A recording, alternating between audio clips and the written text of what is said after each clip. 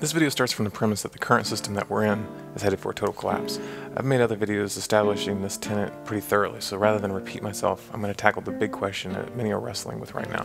How do we rebuild after the collapse in a way that avoids the mistakes that got us into this mess in the first place? Now, there's some groups, the Zeitgeist Movement in particular, which have asserted that since the problems we face are global, the solution needs to be global. I strongly believe that this is erroneous and dangerous.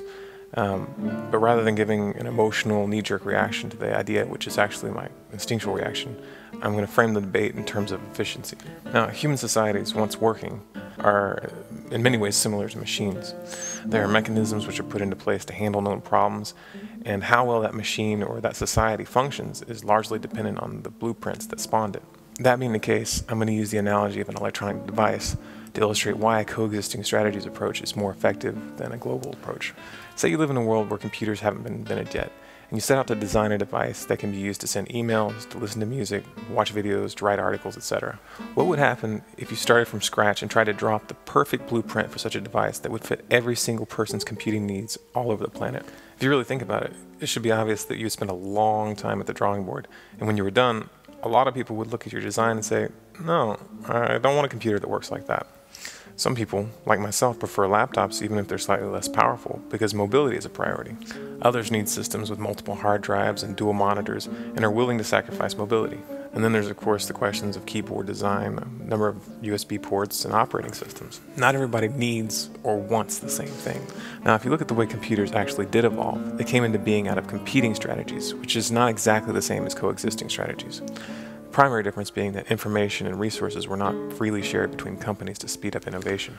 Nonetheless, over time, people tried the computers that were on the market, and the best innovations ended up being applied to virtually all brands. However, the need for different approaches for different users remained, and even to this day, there's a wide variety of computer types, all sharing technological concepts that work. Now, if you think of this in terms of human societies, right now we have a short period of time before the collapse where we can share ideas about how to best rebuild.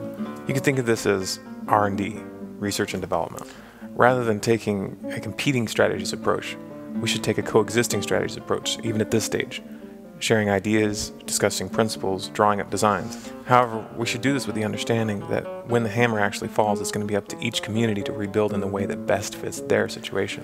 If that spirit of shared innovation can be maintained across community boundaries, the rate of advancement could be greatly accelerated. One community trying an approach that may seem illogical to the rest may find a solution that would eventually be adopted by others once it's proven to work.